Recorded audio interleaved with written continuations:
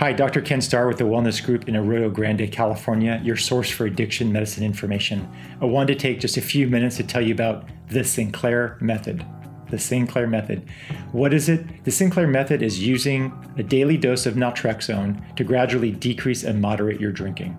Okay? It is a slow, gradual process that involves taking a medicine called naltrexone that's available in a 50 milligram tablet, taking it once a day, about an hour before you drink, day after day after day. And what happens is people gradually, slowly reduce their drinking, moderate their drinking, and sometimes stop drinking. Okay? So that's what it is. Who's it for? Number one, it's not for somebody on chronic pain medicine because you can't be on an opiate because they'll throw you into withdrawal. Also, it's not for binge drinkers. If you're someone who's sober all week and then just drinking too much on Friday, Saturday night, this is not a program for you because it involves daily drinking, okay? It's really for someone who's a daily heavy drinker and they're really trying to reduce or moderate their drinking. Again, there's a whole other question about if you really have an alcohol use disorder, you really probably shouldn't be drinking at all.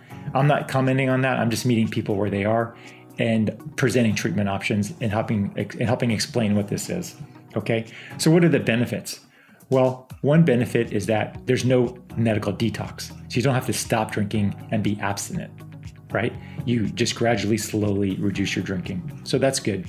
You don't have to go into rehab. You don't have to go into an intensive treatment program. You don't have to leave home. You don't have to leave work. It's a gradual, slow program. So the other benefits are cost, right? The medicine's inexpensive. It's available anywhere. So that's really good. So those are the main treatments. What is naltrexone? It's an opiate receptor blocker.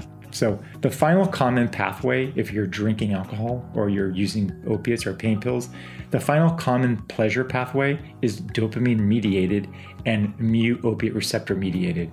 So even the alcohol ligand forms a complex that binds the reward receptors that gives you that pleasure. So if you're genetically wired to drink too much or you have developed a habit over many years of coping by self-medicating with alcohol, when you drink, you feel good, you feel better, you get your own happy hour.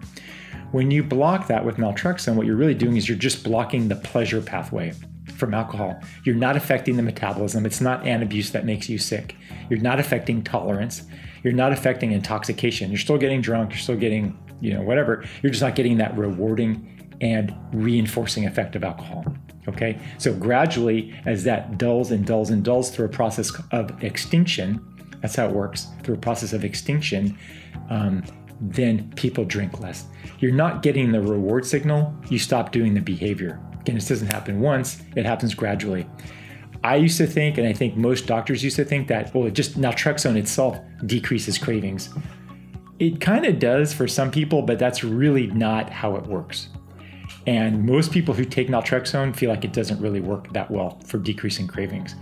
I think if you're just going to be on it for craving reduction, you should look at gabapentin or baclofen.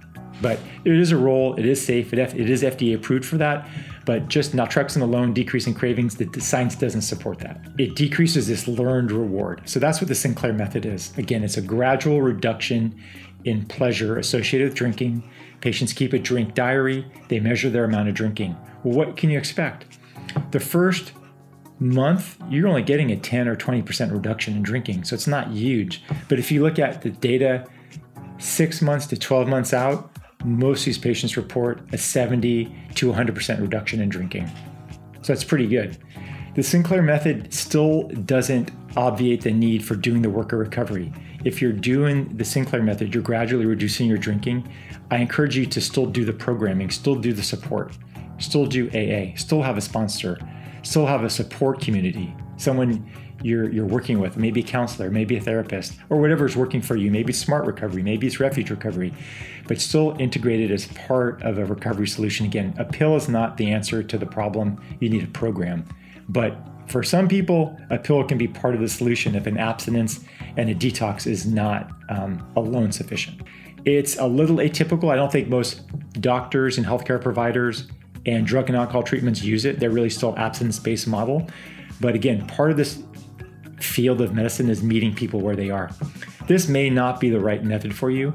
You may have a serious alcohol use disorder and you need to stop drinking and go into detox and get clean and sober and start to do the work of recovery. But if you're a candidate for this, it could work. So I just wanted to explain what this is and who's it for. If you have any questions or comments, please leave them. I would ask that you share this video with other people. And of course, please subscribe to our channel so we can get this information out there. Thanks so much.